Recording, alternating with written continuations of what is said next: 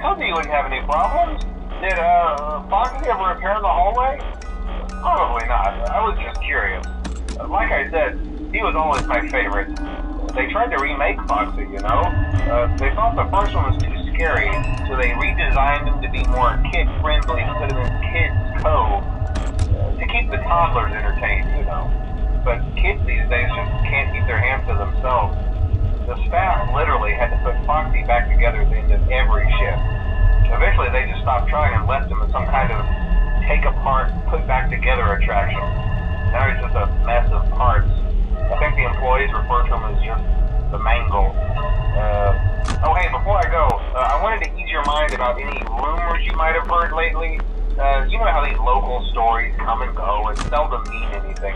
I can personally assure you that whatever is going on out there, however tragic it may be, has nothing to do with our establishment.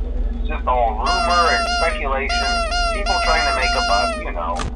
Our guard during the day has reported nothing unusual, and he's on watch from opening till close.